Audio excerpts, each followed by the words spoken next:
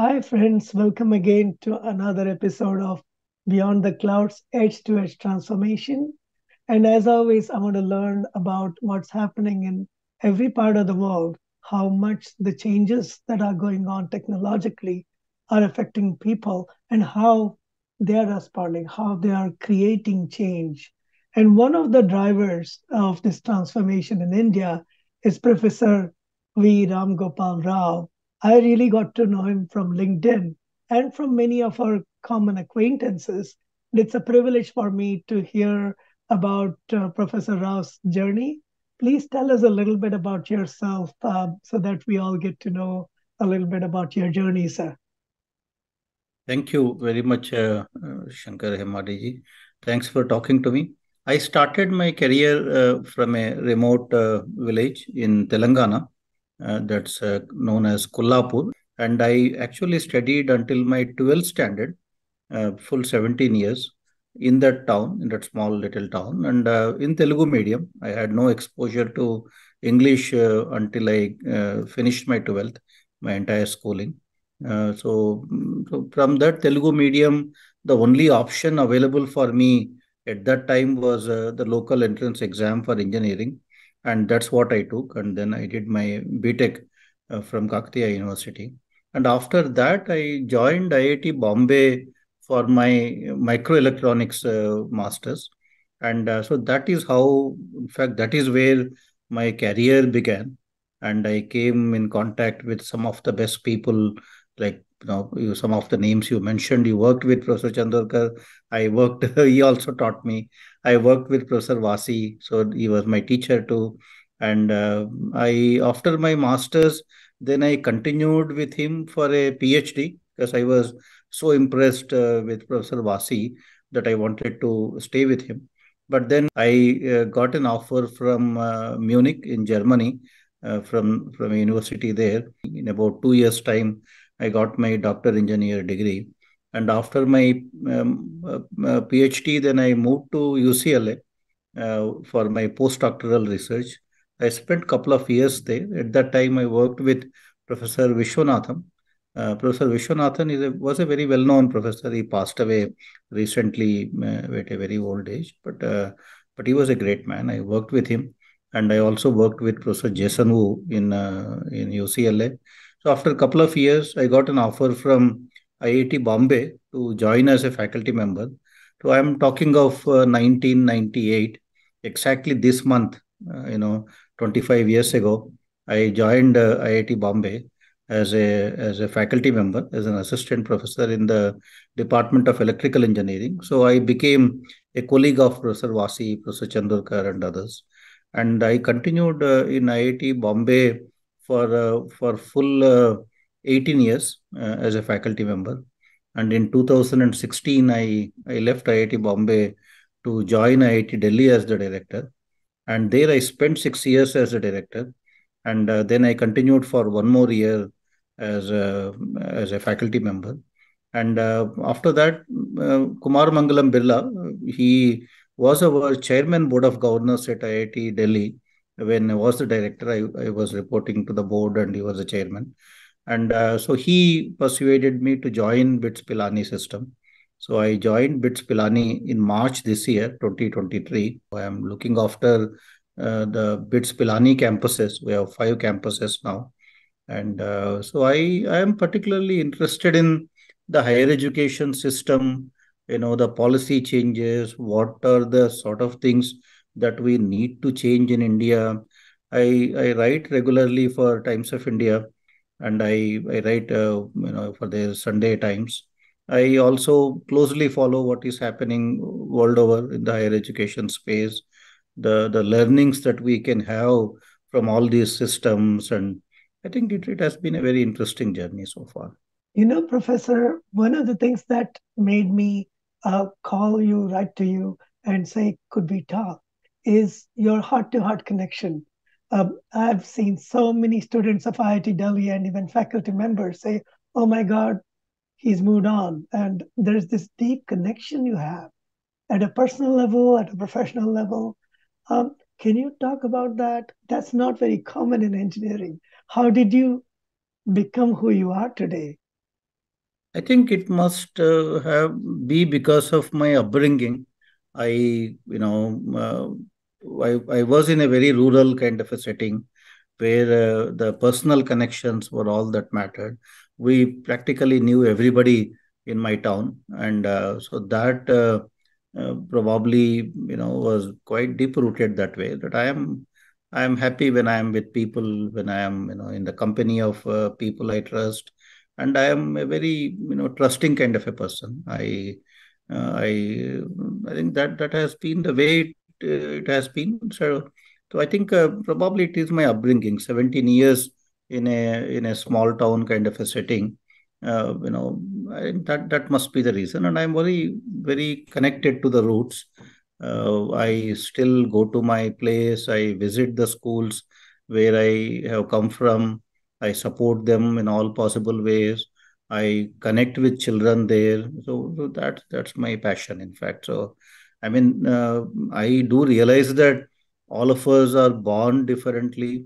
We all have our own personal advantages, disadvantages to start with, and life, doesn't treat everybody fairly. And there are so many people who are very talented in these rural areas, who need that guidance, somebody to handhold. So I want to be that person always for anyone who comes in contact with me, because all these positions and whatever we have achieved, it's nothing really is individual kind of a thing. We have all been helped by somebody at some point in time, and there are so many things that happen in life, which are not even in our control, right? And I think taking personal credit for all of that, whatever we have become, I think is unfair for anyone. I mean, there are the circumstances, the kind of a platforms that have been provided to us, the number of people who have helped us in our careers.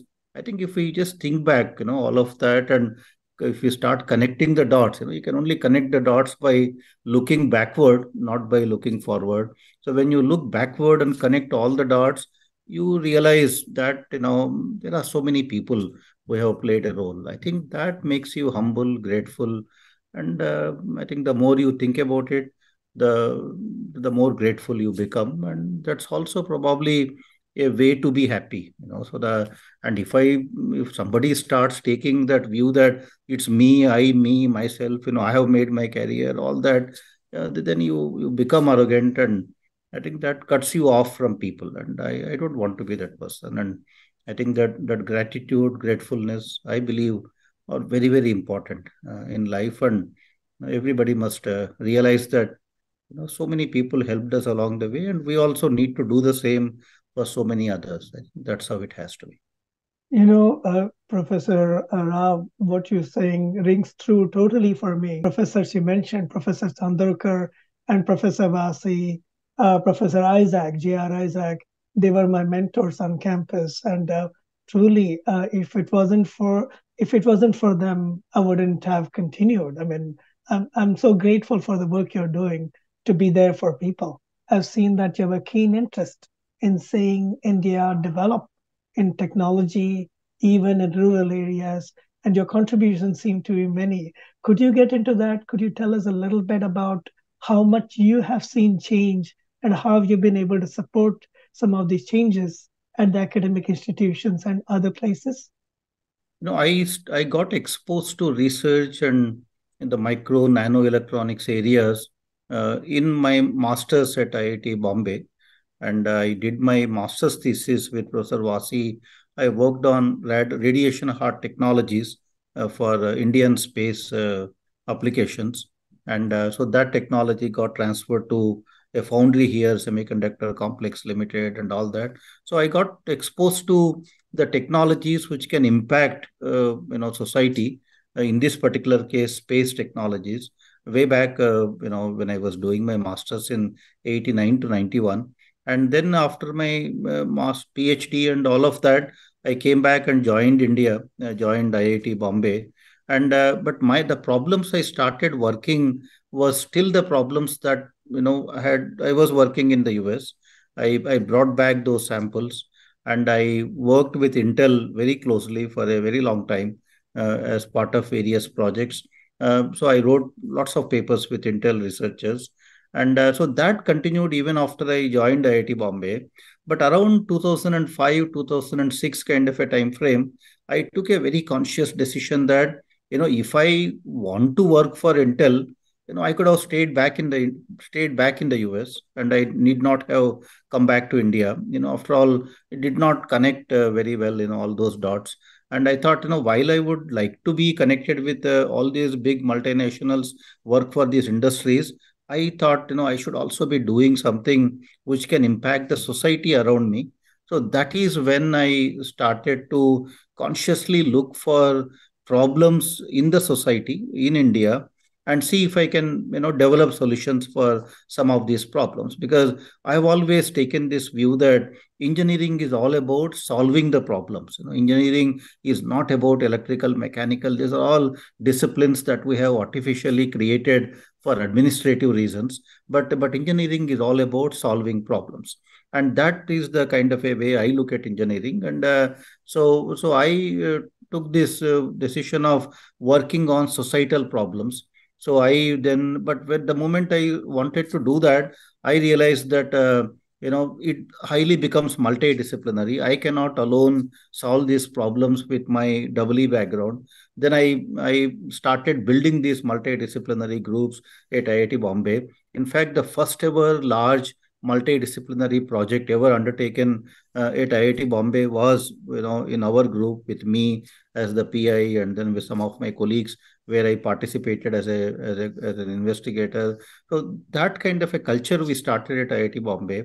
We took a project. The very first project we took was a cardiac diagnostic kind of a system. So we wanted to be known as solution providers to, predicting heart attacks and early screening of heart problems and that sort of a project. And I'm being an electrical engineer, that required a lot of cooperation from other colleagues, and which is what we were able to successfully do. We developed the technology, then we started a company, NanoSniff, and we transferred this technology to NanoSniff. After we transferred the technology to NanoSniff, we started working on an explosive detection because we wanted to develop a very low cost technology to protect airports and the malls and every other place, because security started becoming a big threat for India. Everywhere you go, there was a fear of bomb blasts and all of that. So when that became an issue, then we started working on the explosive detection. That is one technology which we could successfully develop, commercialize. Again, we transferred the technology to the same company, NanoSniff. And NanoSniff, in this particular case, because it did not require all those hospitals and medical doctors and all that, was able to successfully develop the technology. We transferred it to them at a proof of concept stage. They took it forward and make it into a complete product, released that product. Now multiple airports in India are actually using the technology. And so that has been a very successful sort of a technology development project, which took full 10 years, but it is the world's first microsensor based technology. All other technologies you see are spectroscopy and those sort of things, which are very expensive. Ours was a MEMS, a micro electromechanical system based technology, which is very low cost and which is as good as anything that you can do with any other platform, and it's a totally disruptive technology in the market. So we now win all the tenders and any bid where we compete with the best, but at a much lower price, and we have no competition in the world now. So that has been a game changer in the explosive detection space. I am sure it will pick up momentum, and the world over it will become popular and known. And so after that, I moved into the agricultural sensors. And there again, I started my second company, that was Soil Sense. And Soil Sense has also been able to successfully commercialize an NPK sensor, a nitrate, phosphate, potassium. And then we are also working on other nutrients for the soil. It's like a glucometer for the soil. And that technology is also out in the market and selling well. So these two companies that I started, NanoSniff and Soil Sense, I was instrumental in starting them. But of course, there are co-founders. There are so many people who have contributed to that. and more importantly, the students who worked on those projects with me as a PhD students, they moved to the companies as CEO, and then they built a team, and all the credit goes to them for the successful commercialization of these technologies. And my other area of research, the CMOS, the nano electronics, the ones which drive all the commercial ICs and everything. That there I worked with all these big companies, Intel and others, and that technology has also, we filed at least a dozen patents with Intel. And in fact, Intel has given me officially in writing that the IP that we transferred to Intel is used in hundreds of millions of chips now that they sell worldwide. We worked on a system on chip integration, high voltage functionality on the core CMOS, and that technology, the DEMOS, some of those platforms we developed and optimized for Intel are now there in hundreds of millions of chips sold worldwide. So that was also very satisfying and a very productive collaboration with Intel. So I think on both the fronts, whether it is impacting the semiconductor, the systems or semiconductor markets through Intel collaboration, or developing technologies for the societal need in India, I think it has been pretty satisfying. And so I am now continuing most of my research currently is into the sensors, the micro sensor domain, but for different applications. I am one of the projects which I am confident, I will be able to commercialize is which I am currently working on is the radiation therapy, the cancer, the radiation. There are no easy way to actually detect the amount of radiation the patient sees. Now they do a lot of simulations. They do, they use certain technologies, but what we are developing can accurately measure the profile of radiation that the body sees, and so that we can pinpoint your radiation, and with accurate measurement, you can have a much better radiation therapy. So that is a platform we are developing based on organic materials and all that, which are all flexible sensors.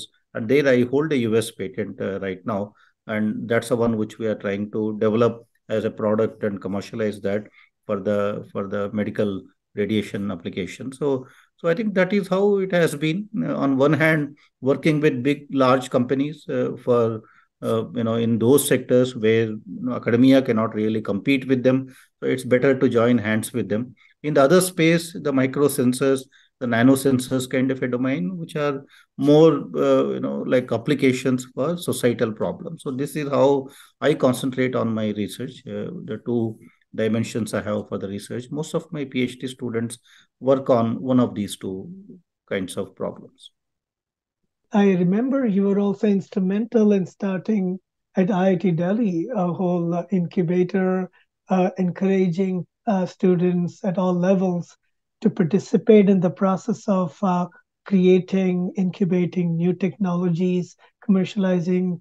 That's very exciting. Could you tell us a little bit about that? I had an opportunity to serve as the director of IIT Delhi for 6 years. So one of my, always thinkings is our institutions have become very homogeneous, when it comes to their functioning. The multidisciplinarity is very rare to find in Indian institutions. We have a very fragmented higher education system. For example, for medicine, we have separate schools. For engineering, we have separate schools. For agriculture, separate. For pharmacy, separate. For sciences, separate. For management, separate. I think that's not helping us, whereas problems don't come with a disciplinary tag. Problems are problems. And because we have siloed the higher education system into so many sort of disciplines, often the collaborations become difficult. And as a result, taking any research all the way up to a product stage, becomes pretty challenging in our higher educational institutions. I, as an individual researcher, was successful because I was able to connect with all these people, form those groups, and do things successfully in at least some of these cases. But I thought, can we replicate that model, what I was able to do as an individual at the institutional level? So that was one of my ambitions. So that was what drove me to take up the position in IIT Delhi as the director, And I had, some of those thoughts which I thought I should implement at a larger scale and, lead these institutions in that direction. So at IIT Delhi, the first thing I did was I started a program called Faculty Interdisciplinary Research Project Scheme, FIRP as we called it. We said if two faculty members from two different departments or domain knowledge come together and work on a problem which is well defined, then institute would provide them some seed grant. So that was a scheme that we launched just to encourage collaborations across the domains, across the disciplines, so that, I always took this view that if you solve the problem of bringing people together, I think they will solve all the other problems. So the first thing as an administrator I was keen on doing was to incentivize people to work with each other, make them come out of their comfort zones, interact with each other. So that scheme helped, very significantly. Many people, we funded at least 50 projects, involving more than 2 or 3 departments, and hundreds of faculty members started to form groups and work together in at the intersection of different disciplines. And then we extended this scheme to institutions outside. I went and met with the director, All India Institute of Medical Sciences. I went and met with the chairman of DRDO, went and met with the director general, the Indian Council for Agricultural Research, with many people, many institutions in Delhi. I went and met with them. And then we had a similar agreement. We fund our faculty, they fund their faculty, so that, engineering, medicine will come together, engineering and agriculture sectors will come together. So we brought all these institutions together. And then we, in fact, that was an initiative that we took, which eventually led to, Government of India starting a scheme for cluster projects in cities. The Delhi cluster got formed out of some of those efforts. And then the Delhi cluster got funded by the Principal Scientific Advisor's Office. So one led to the other. But I was very keen on, the making people from diverse disciplines come together, and that has been very successful. And when once we, I always talk about these unlike minds. I felt that we need to bring these unlike minds together. To me, unlike was in terms of disciplinary knowledge, the unlike, in terms of different disciplines coming together, unlike in terms of people with different attitudes coming together. That is where academia industry collaborations I pushed very aggressively at IIT Delhi. We started an industry day. During my time, we created a position of Dean Corporate Relations. And so we started to connect with industries very aggressively. So because that is what an unlike minds in terms of, different attitudes, sort of a thing. And I also said, unlike minds in terms of different cultures. So during my time, the international programs at IIT Delhi, we significantly enhanced them. We wrote a proposal to Government of India, so for IITs to collaborate with ASEAN countries. So we started that ASEAN PhD program.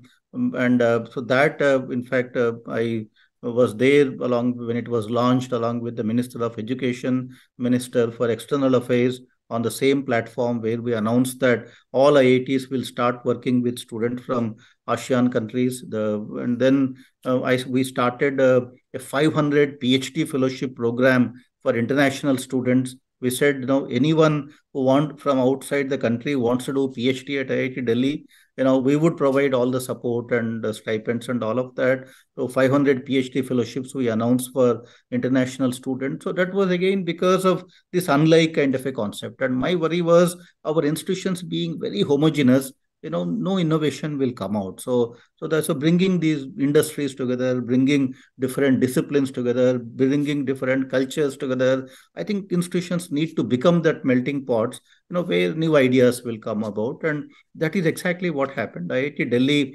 filed as many patents in my time as the director as the previous 55 years. Previous 55 years, Wow. IIT had filed about 500 patents. During my 5 years, we actually filed more than 500 patents. I think that was a kind of a quantum jump we saw in generation of new ideas and the new ways of doing things. And we also raised a lot of money during my time. We approached alumni.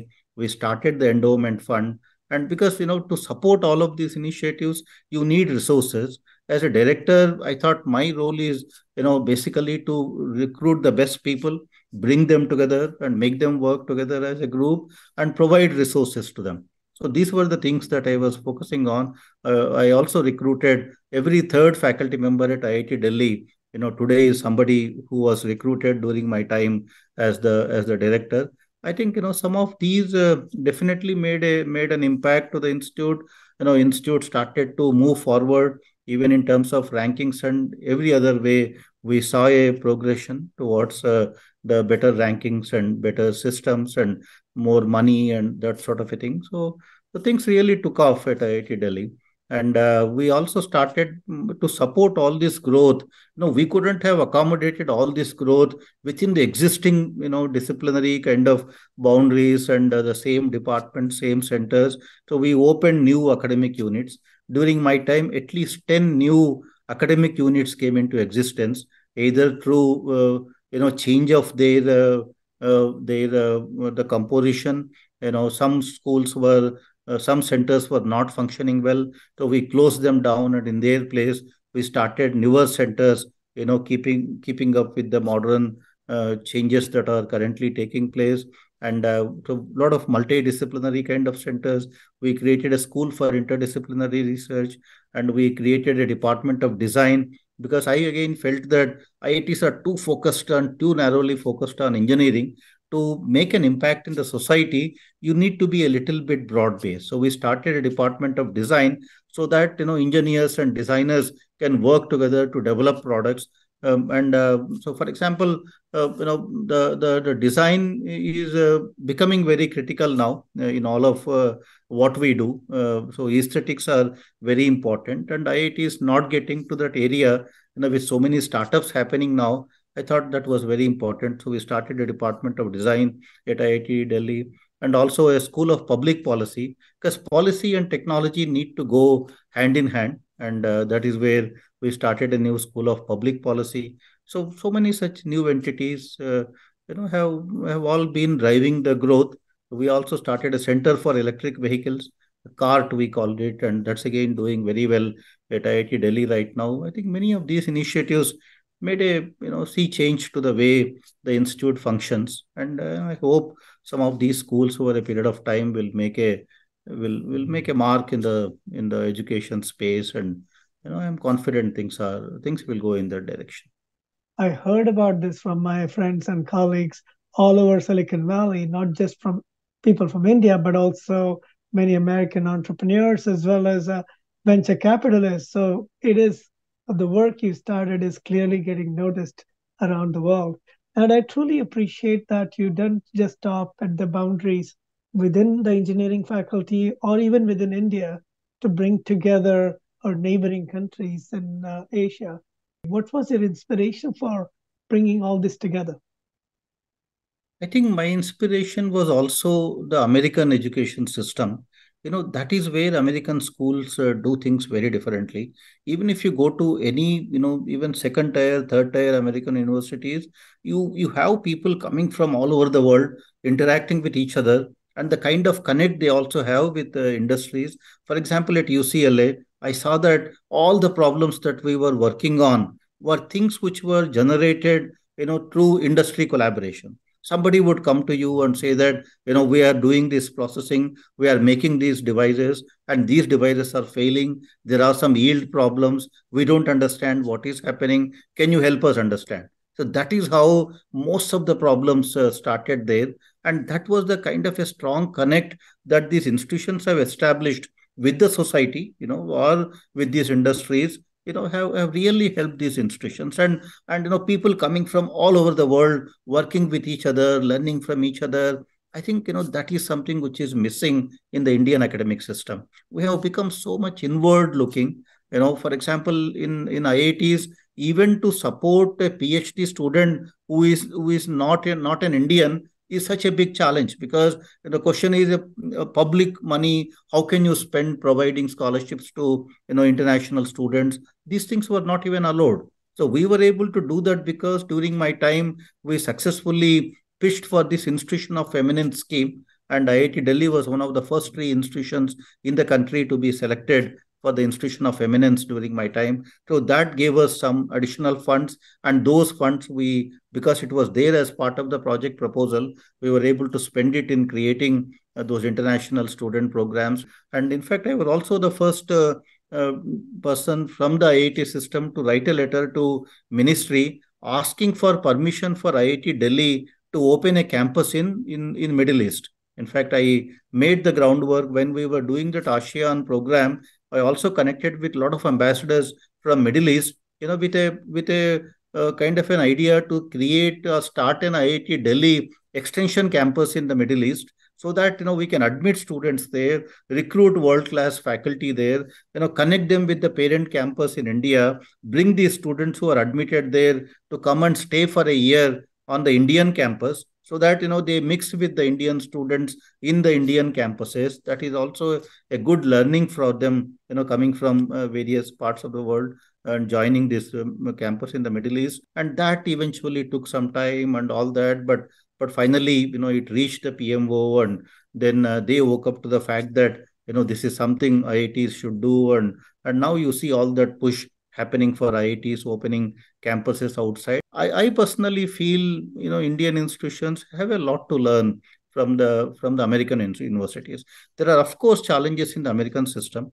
The financial models what Indian institutions have, what American institutions have are very diverse. That burden on the students in the American system, in terms of student loans and all that, is something that is not necessary. In fact, Australia follows a much better model, when it comes to student financing than US or India. Indian institutions don't even have a financial model. Because we don't have a financial model, we are solely dependent on Government of India for the funding, and that is hurting these institutions very badly. American universities have become too much privatized, so that now, of course, the endowment funds and other things are there in the American system, but the student burden, in terms of loans, is still pretty high in America. Australia has a program called HELP, Higher Education Loan Program, which is working very well. So there is something to learn from these best practices followed in some of these countries, and then use a model for India, which suits the Indian condition. And I think things need to change significantly in India for us to regain that leadership in sciences, in engineering, in technology, so that India can start to aspire for Nobel Prizes and other things. Now that you are with a private institution, the Birla Institute of Technology and Science, which already has a campus, I believe, in Dubai, and multiple campuses, do you see that the private education system in India could be able to do that, to be able to bring about these kinds of international collaborations and bring about technical as well as industrial prosperity? That's a good point. While the government institutions are struggling because of the lack of autonomy, financial model, and all that, in the private sector, at least in bits, I see there is a financial model. But that financial model to me is a little bit skewed, in the sense that 70% of revenues in bits, basically come from the tuition fee. And the rest 30% again is a tuition fee, but collected from the working professionals in the industry and all of that. I don't consider that as a good financial model. I think that is where, in fact, I have already spoken with Kumar Mangalam Birla, who is our Chancellor, who is a stalwart. I mean, if you look at the industry space in India, I mean, the $65 billion empire, the Aditya Birla Group, he single-handedly, built that and took that group to such great heights. A great man, I'm fortunate to be interacting with him and reporting to him and discussing with him on all of these points. So we have converged on this concept of diversifying the financial model. We don't want tuition fee alone to support the institution. So we want it, more like, let's say, what happens in Stanford or, MIT kind of places, where you have, let's say, at least 1/3 of your revenues coming from the tuition fee, 1/3 of your revenues coming from the endowment funds, the interest on the endowment funds, and 1/3 of the money coming from the overheads on the research projects and other kinds of activities that we do in the institute. So I want to reduce the tuition fee burden on the students by raising an endowment fund. In fact, we are in the process of launching a $100 million endowment fund for BITS Pilani, and we have already been in talks with many of our alumni, and many tell me that $100 million for BITS is not a big deal. There are multiple billionaires, and there are 14 unicorns that have come out of the BITS Pilani alumni. They have been responsible for 14 unicorns, including a decacorn, and there are at least 100 people I met with who have had $100 million kind of exits out of their companies. So I think with such rich network of alumni, I don't think BITS should be charging such a huge fee from the students and turning away the merit.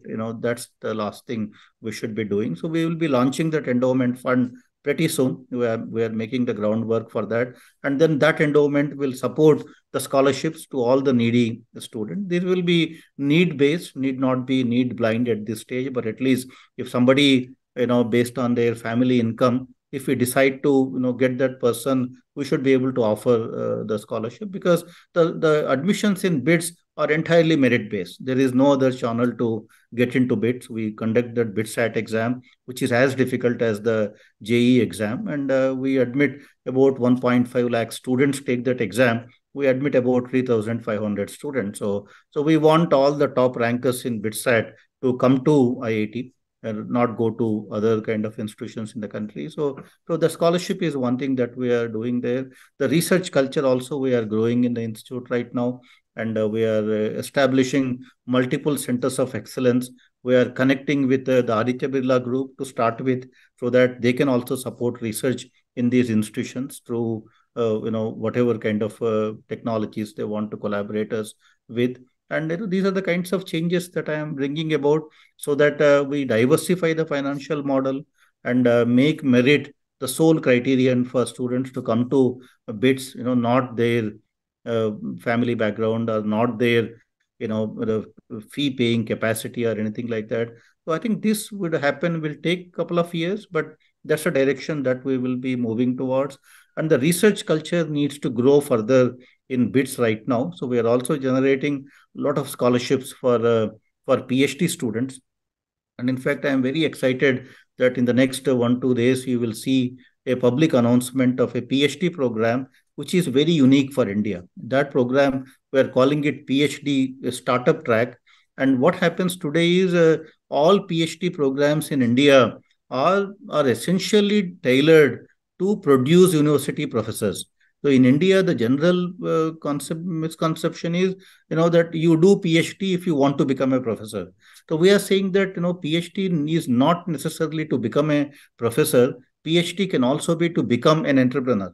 So that is a kind of a change in mindset we are bringing about, that we will be admitting students on the projects where they have reached a certain level of technology readiness levels, and then there we will associate these PhD students with the goal that these PhD students, after working on such high TRL projects, can eventually take that project to the market as a startup. So we are looking for more PhD students who have that aptitude to start companies and who have that aptitude to become entrepreneurs. So from the beginning, the kind of coursework we provide them, the kind of projects we make them work on, they will all be the ones where they can start a company eventually. So that is something that we are starting now as a new PhD track. And we have already been able to tie up with multiple VCs and even the internal projects that we have, so that we will be able to, our goal is to create at least 100 startups through the PhD students we admit in this track. Otherwise, right now, today in the country, there are about 300,000 PhDs doing PhD in all the higher educational institutions. How many PhDs you see in the entrepreneurship space? You can actually, count on your fingers. So the things have been so bad because the PhDs typically, graduate and look for a postdoctoral position or, look for a faculty position, but nobody is venturing into the entrepreneurship space because of various reasons here. So that is one change in culture that we want to bring about to the BIT system. In fact, BITS has always been known for its innovations in the educational space. Whether you talk in terms of the dual degree programs, BITS has been doing it for a few decades now. A student who gets admission for the bachelor's program in mechanical engineering can do a master's program, an MSc in chemistry or an MSc in biology. So that sort of a combination is possible today only in BITS. I see so many BITS students, doing BE in a bachelor's of engineering in, let's say, mechanical engineering, and at the same time doing MSc in biology kind of a thing. So that sort of flexibility exists in the system. And so I think continuing on those sort of innovations, this PhD program, in my opinion, can be a game changer. Will set a new trend, for all such programs in the country. The idea is to, get into more deep technology kind of entrepreneurship space. India has enough unicorns. We have like 107, 108 unicorns, but none of them is in the technology space. They're all, currently business model innovations, more of an aggregator kind of a model, but none which is actually selling a product and making money. So their products are, of course, services. Their products are these apps, fintech space, those e-commerce. I think that's good. There is nothing wrong in that. But time has come for us now to create, unicorns in the technology space, in the deep technology space. That can happen only through the PhD students or through students who have worked on a technology for a period of time. And that can be either by working in such an industry for a long time and then coming out and starting a company, or trained to work on a certain technology as part of your PhD training and receive all the necessary help and support, even financially, to start your own venture after PhD. In this PhD program, we will also be creating seed fund for them to build prototypes and all of that. So this is a new program that we are starting in BITS. I think let's see how things will progress in that direction. Oh, I really commend your efforts. When I look at the history of Silicon Valley, it was truly people like you who, at the academic institutions like Stanford, changed the culture of education. Hewlett Packard, much later Intel, more recently Google, and a host of companies came out of young minds and with a very clear focus on taking research into making it real. Truly, that's an amazing effort you have, and all power to you and all the students. So much change is going on. Do you have any advice on how a student should select, or how do they plan their career? A large fraction of students, I would say 90% or above, are stopping their careers with just a undergraduate degree, BTech. They don't even want to pursue higher education. And if at all they are pursuing, it's for MBA kind of degrees.